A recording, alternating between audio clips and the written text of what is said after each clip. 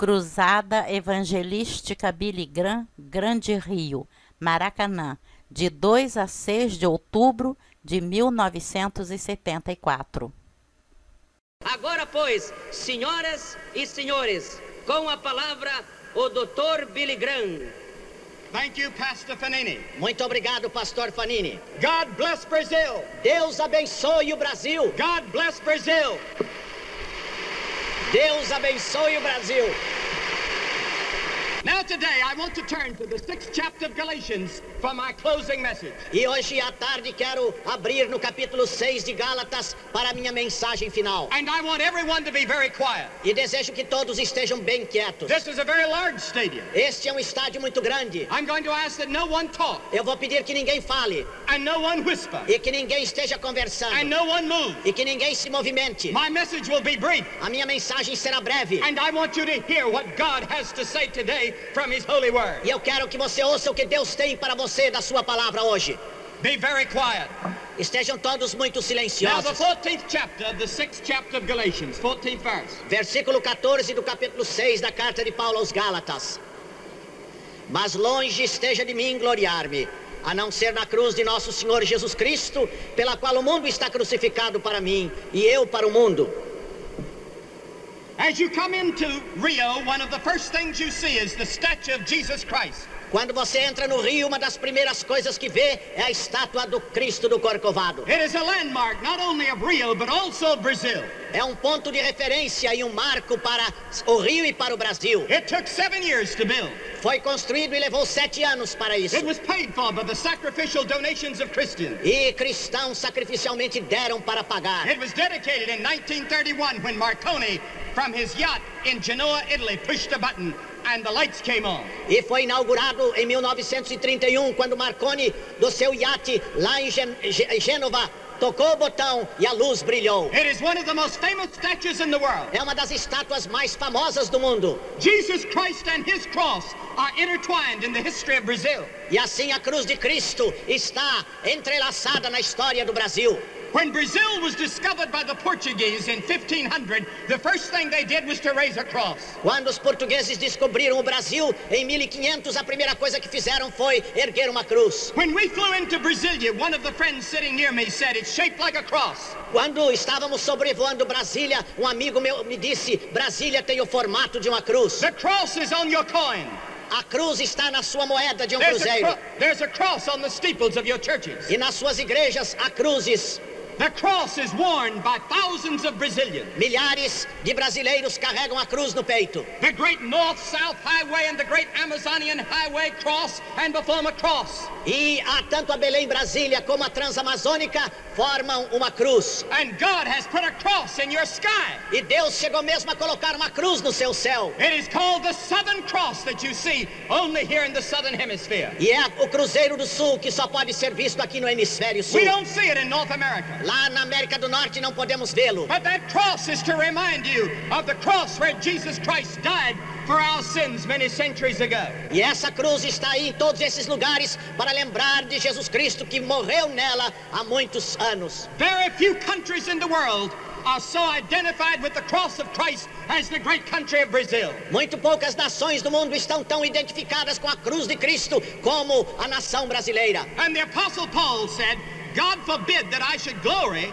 save in the cross. E Paulo disse que eu não me glorie a não ser na cruz de Cristo. Now, why did the great apostle say that? Por que é que o apóstolo Paulo disse isso? He could have gloried in many other things. Ele podia ter se gloriado em muitas outras coisas. He could have gloried in his education because he was one of the most educated men in the whole world. Ele podia se gloriar na sua educação porque era um dos homens mais instruídos de todo o mundo. He could have gloried in his religion because he was a Pharisee. Ele podia se gloriar na sua religião porque era um fariseu. He was one of the most religious men of his day. Era um dos homens mais religiosos do seu dia. He could have gloried in his ability to speak several languages. Ele podia se gloriar no fato de que era capaz de falar diversas línguas. I admire all of these people I've met here in Brazil that can speak Portuguese and French and Spanish and English and German all at the same time.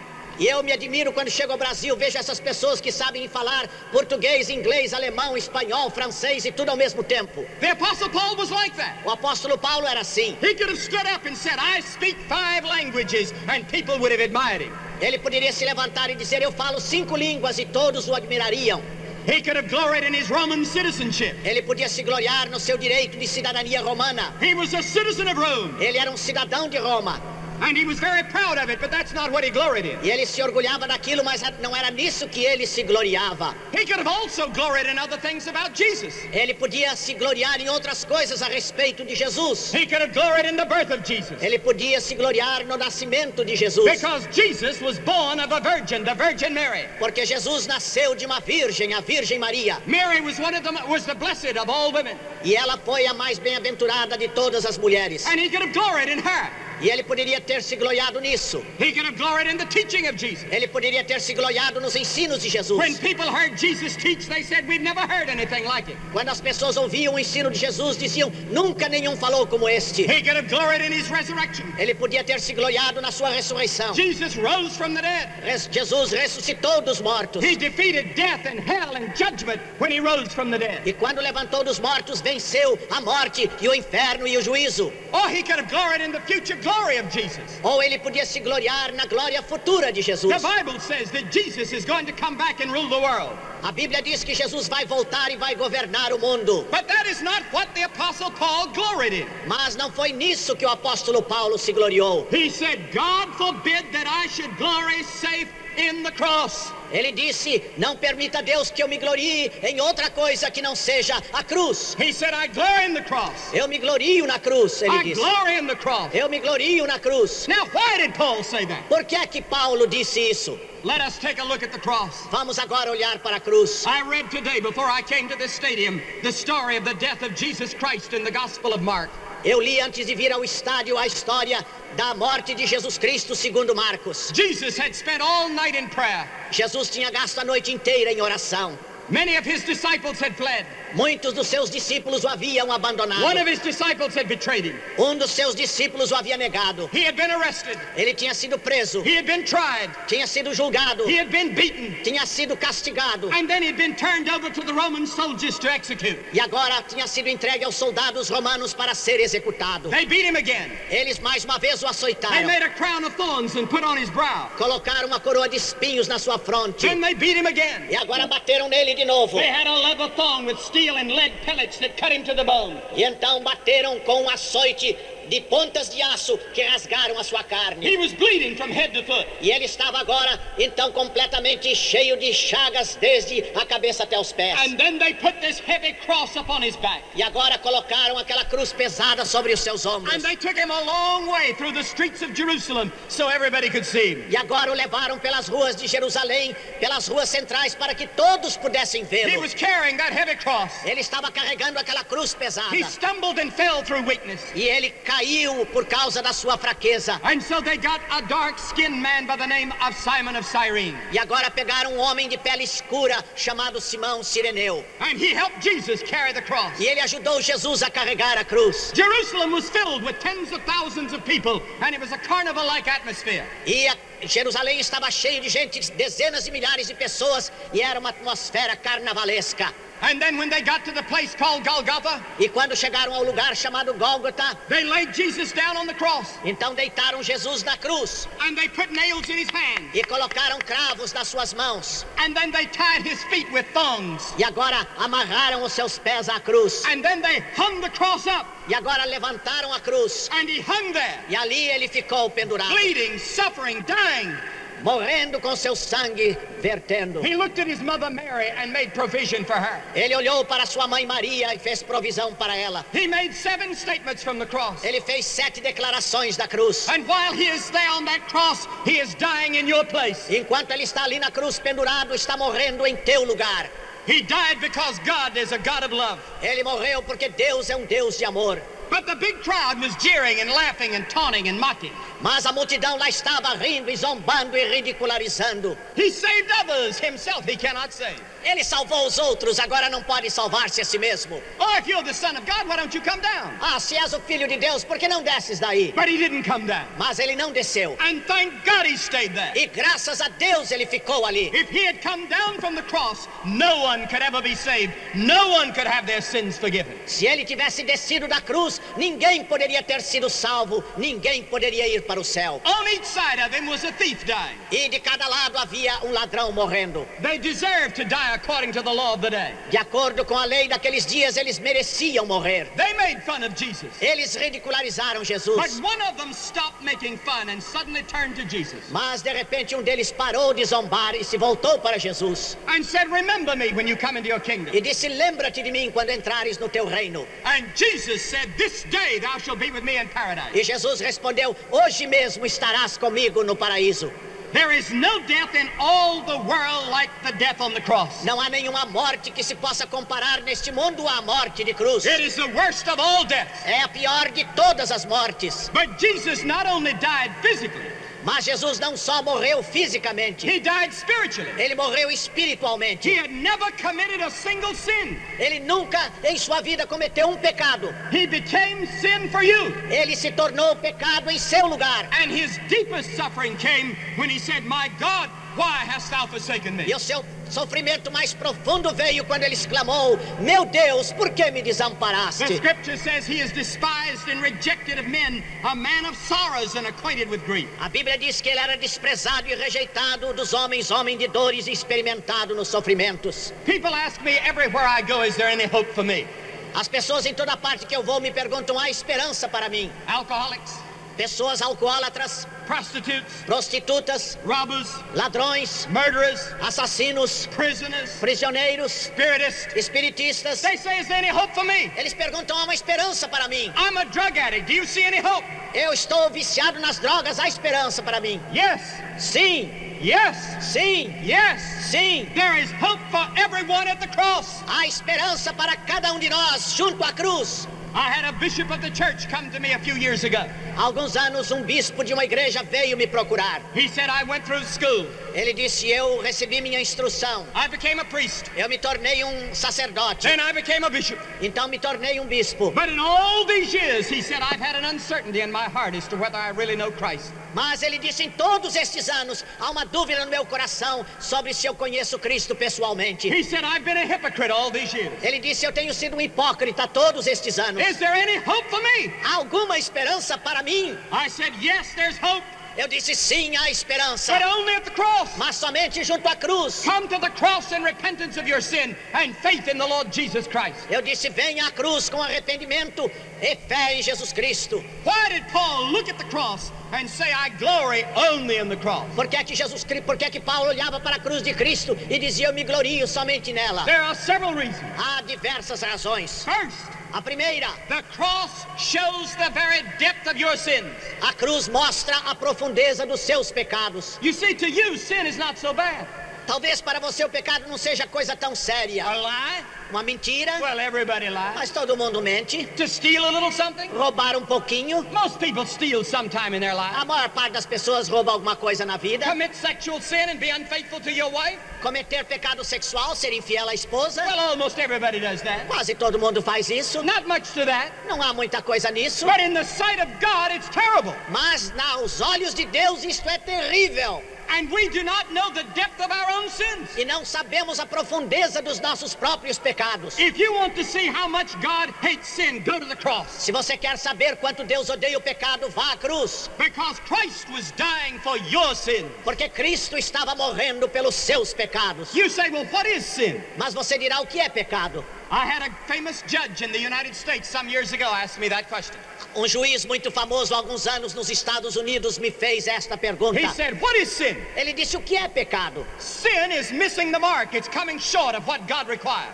O pecado é deixar de atingir o alvo, é estar aquém daquilo que Deus quer para nós. God says you're to be holy, Deus diz que nós devemos ser santos, but you cannot be holy. mas você não pode ser santo. You fall short. Então você fica aquém. We are supposed to be like Jesus, Nós devemos ser como Jesus, but none of us can live like Jesus. mas nenhum de nós pode viver como Jesus. We all fail. Todos nós fracassamos. We come short. Nós estamos aquém do alvo. But God requires righteousness to get into heaven. Mas Deus exige justiça e retidão para ir ao céu. And so I fail, I come short. Assim eu fracasso e fico aquém do alvo. And that coming short or failure is called in the Bible sin. E este fracasso, esta falha é chamada pecado.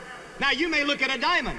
Você pode olhar para um diamante and your eyes untrained. e os seus olhos não estão treinados. The diamond looks perfect to you, Então aquele diamante parece perfeito para você. but take it to a jeweler. Mas você leva agora a um joalheiro It doesn't look so perfect. e agora não parece tão He perfeito. sees its imperfection, Ele vê a imperfeição and he says it's not a perfect diamond. e ele diz não é um diamante perfeito. I say to the jeweler, let me look at it again. Então eu peço ao joalheiro, eu quero olhar de novo. I look at it under the light. E eu olho agora debaixo da luz It's very beautiful. e parece muito lindo. I say, I don't see anything E wrong. eu digo, eu não vejo nada errado. You see, you look at yourself, Você olha para você mesmo and you say, I'm not so bad. e você diz, eu não sou tão mal. I'm better than most people I know. Eu sou melhor do que muita gente que conheço. But God looks at you through his righteous, holy eyes, and he says you're a sinner. Mas Deus olha você através dos seus olhos de justiça e santidade e diz que você é um pecador. All have sinned and come short of the glory of God. Todos pecaram e destituídos estão da glória de Deus. Sin is also a breaking of the law of God.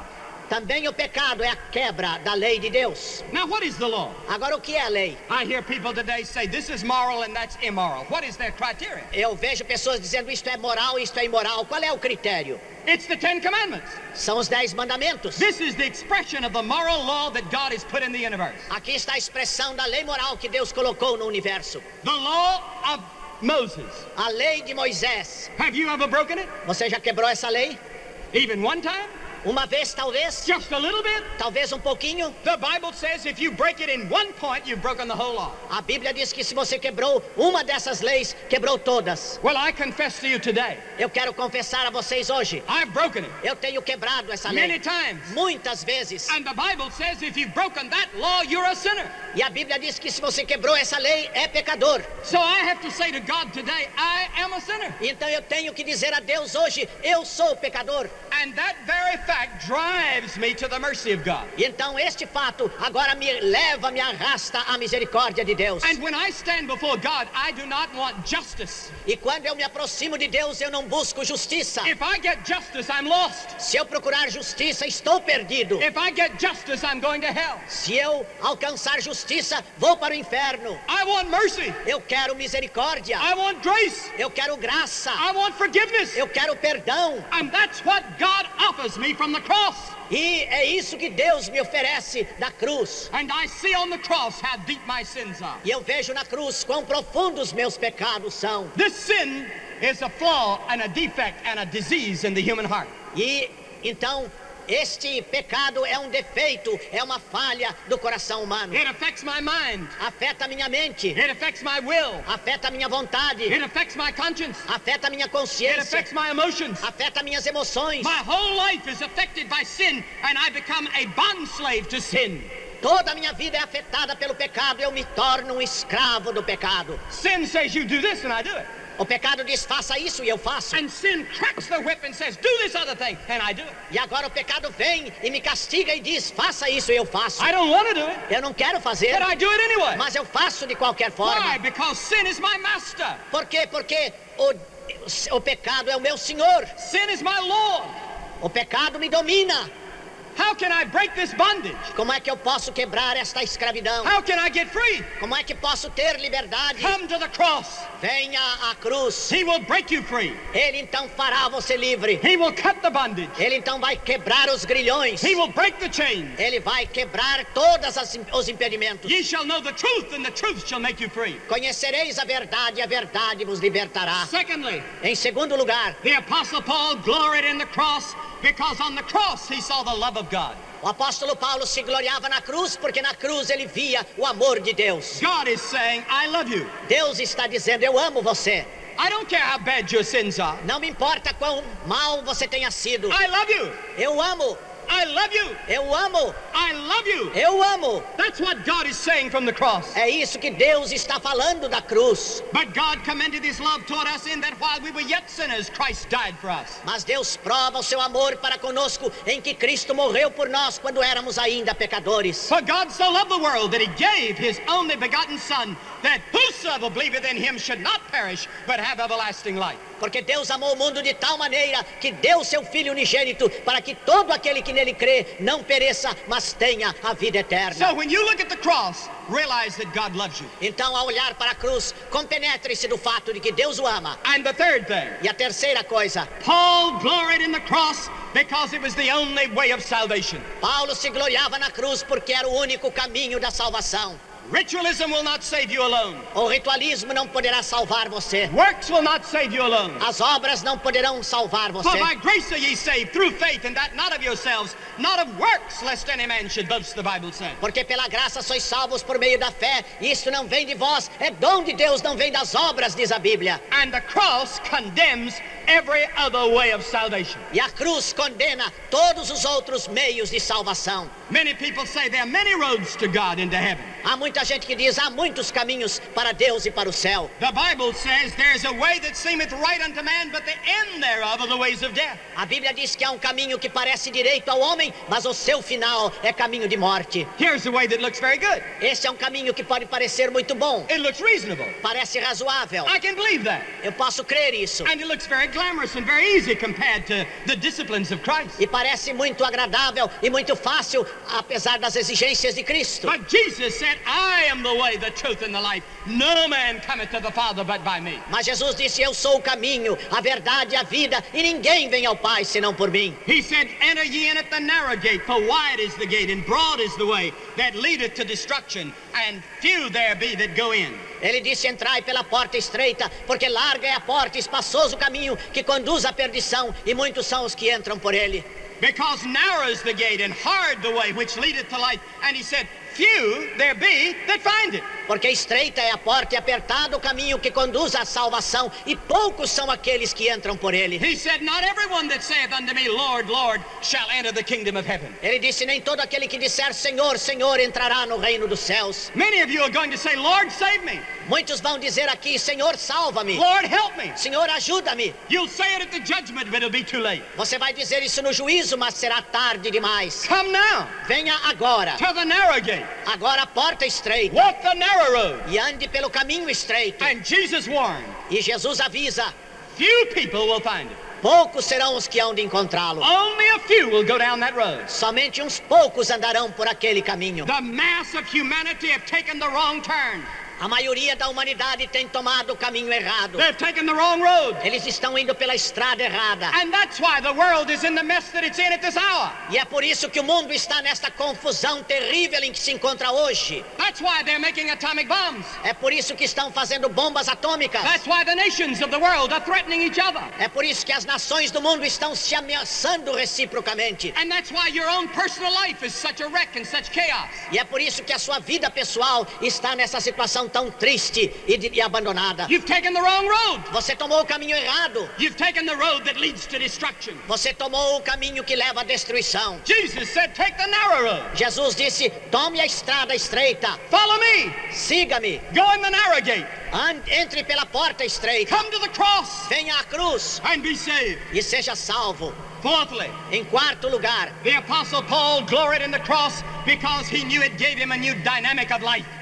Paulo se gloriava na cruz de Cristo porque lhe dava uma nova dinâmica de vida. Many of you are suffering from loneliness. Muitos de vocês estão sofrendo solidão. Many of you are suffering from depression. Muitos estão sofrendo de depressão. Many of you have emptiness. Muitos estão vazios. Many of you are feeling that life is not worth living. Muitos talvez julguem que a vida não vale a pena viver. Come to Christ, Venham a Cristo, because at the cross there is power to change your whole life. porque junto à cruz há poder para transformar sua vida inteiramente. The Bible says if any man be in Christ, he is a new creation. A Bíblia diz que se alguém aceita Cristo é uma nova criatura. He can make you a totally new person. Ele pode fazer você uma criatura completamente He diferente. can take the loneliness away. Ele pode tirar toda a solidão. He can give you joy and peace and happiness that you've never known. Ele pode trazer alegria e paz e felicidade como nunca você teve. Let Jesus Christ come into your life. Deixe Jesus Cristo entrar na sua vida. And then fifthly, E então, em quinto the lugar, Apostle Paul gloried in the cross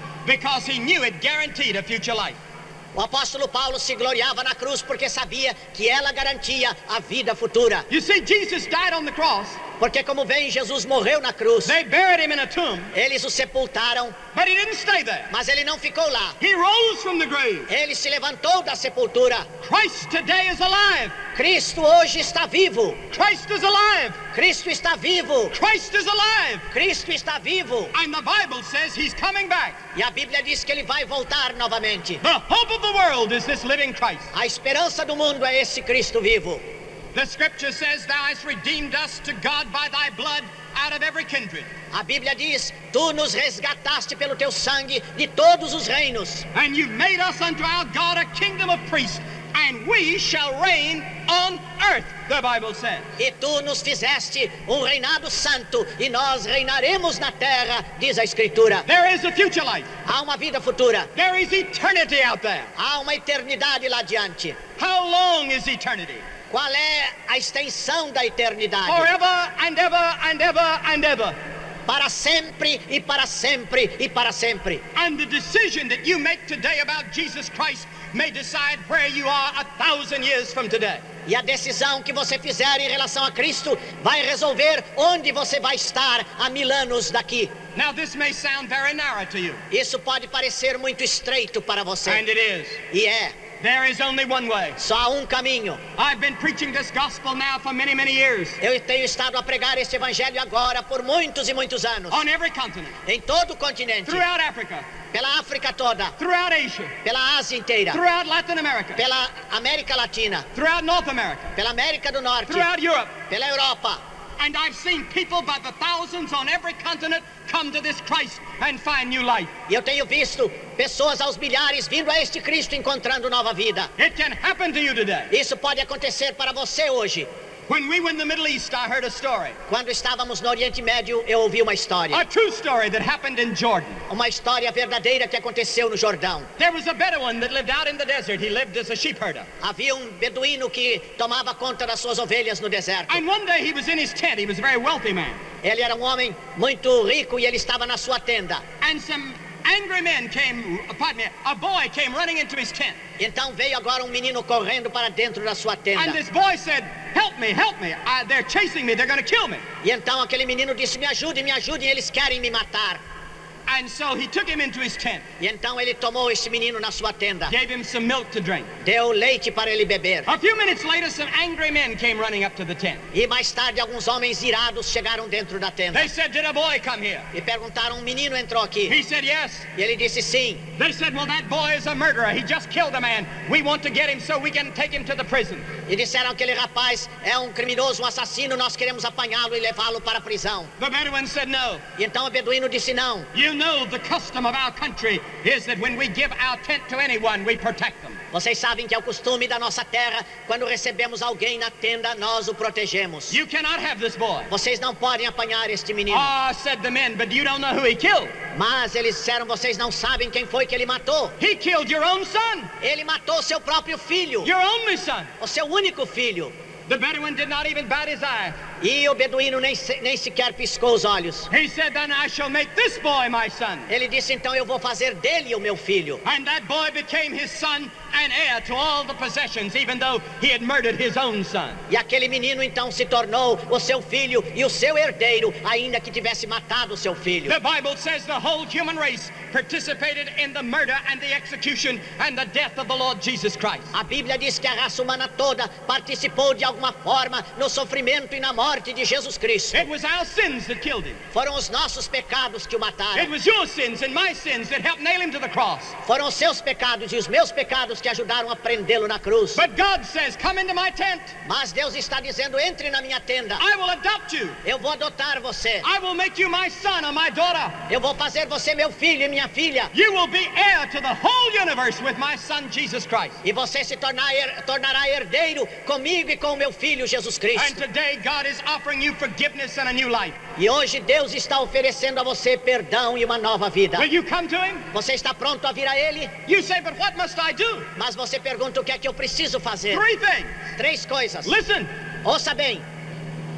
Because you'll never be able to stand before God and say that I never knew what to do. Porque você nunca poderá ir diante de Deus para dizer eu não sabia o que fazer. First, Primeiro, you must repent of your sin. você precisa se arrepender dos seus pecados. You say, I don't even know what repentance is. How can I repent? Você dirá, eu nem sei o que é arrependimento. Como posso me arrepender? Jesus said, except you repent, you will perish. Jesus Cristo disse, a não ser que você se arrependa, perecerá. Now, what does repentance mean? O que quer dizer arrependimento? It means that you change your mind about God. Isto quer dizer que você muda o seu modo de pensar a respeito de It Deus. means you're willing to turn from your sins and turn to Christ. Isto quer dizer que você vai abandonar os seus pecados e se voltar para Cristo. It means you're willing to turn from all your sins and turn to Christ. Isto quer dizer que você vai abandonar todos os seus pecados e voltar-se para Cristo. That's repentance. Isto é arrependimento. Have you ever done that? Você já fez isso? Have you ever done that? Você já fez isso? Are you sure of it? Você tem certeza disso? If I were you today and I had a doubt about it, I would not leave this great stadium today unless you had repented. Se eu fosse você e tivesse qualquer dúvida sobre isso, não deixaria este estádio sem me certificar e me arrepender.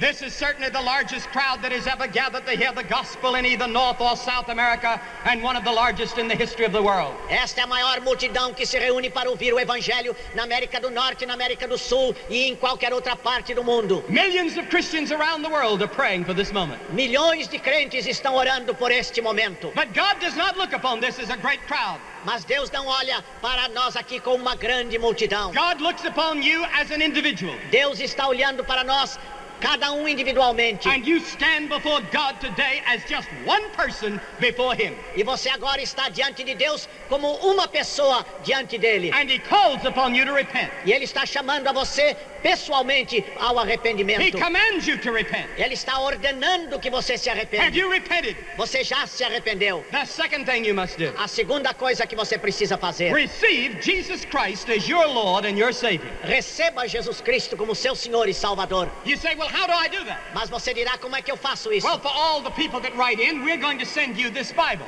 Para todos aqueles que nos escreverem, nós vamos mandar este Novo And Testamento. all of you that are in the stadium, if you want to write, we'll send it to you too. It's free, this entire New Testament. E para aqueles que nos escreverem, mesmo os que estão aqui no estádio, daremos de graça este Novo Testamento. Now, here's how you receive Christ. Aqui está como você recebe Cristo. Suppose I hand this book to Mr. Casher. Vamos supor que eu entregue este livro agora ao intérprete. Now, it is not his until he receives it. Não é dele até que ele receba. He must receive it. É preciso que ele receba. God offers you Jesus Christ. Deus oferece a você Jesus Cristo. You must receive Him. Você precisa recebê-lo. Just as you receive any other gift. Da mesma maneira que você recebe qualquer outra oferta. God offers you the gift of salvation. Deus oferece a você o dom da salvação. The third thing. Terceira coisa: You must be willing to follow Him and serve Him and obey Him. você deve estar pronto a segui-lo, obedecê-lo e servi-lo. Will you do that? Você está pronto a fazer isso? Will you make that commitment today? Você está pronto a fazer esta entrega hoje? Will you make that decision today? Você fará esta decisão hoje? If you will, I want you to take your program and wave it. Se você está pronto a fazer isso, eu peço que peguem o programa e agora fiquem abanando o programa. Right now, just wave it. Onde estão? Podem ir agora mesmo. And say today, I want Jesus in my heart. E digam, hoje eu quero Jesus no meu coração. I want my sin forgiven. Eu quero os meus pecados perdoados. I want to know I'm going to heaven. Eu quero saber que vou para o céu. Just wave your program. Onde estão? Podem simplesmente abanar o seu programa. Many hundreds of people. Centenas de pessoas. And you that are watching by television. E agora os que estão assistindo na televisão. You can bow your head right now. Você pode ir lá mesmo onde está, curvar a sua cabeça. And say, Lord Jesus, I come in. E dizer, Senhor Jesus, eu te aceito. Keep your program up in the air. Mantenha o seu programa levantado. And some people will come to you right now in this stadium and give you some literature to help you in your Christian life. E as pessoas que estão aí, os conselheiros, vão dar a vocês literatura para ajudar na sua vida They cristã. will give you a Bible today. Eles vão lhe dar um Novo Testamento hoje. They'll give you a Bible study today. Vão lhe dar um estudo bíblico hoje. Just hold your program up and keep it there. Mantenham o inário levantado. And people will try to get to you with it. Então os conselheiros procurarão chegar até onde você está. While the choir sings. Enquanto o coro está cantando.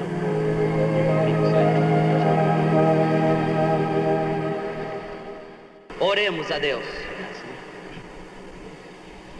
E que a graça de nosso Senhor e Salvador Jesus Cristo, e o amor de Deus Pai, e a comunhão e as consolações do Espírito Santo sejam convosco, irmãos, e com todo o povo de Deus na terra, neste dia e até a vinda gloriosa de Jesus. Amém. Amém. E que Deus vos abençoe e vos leve em paz até o vosso lar.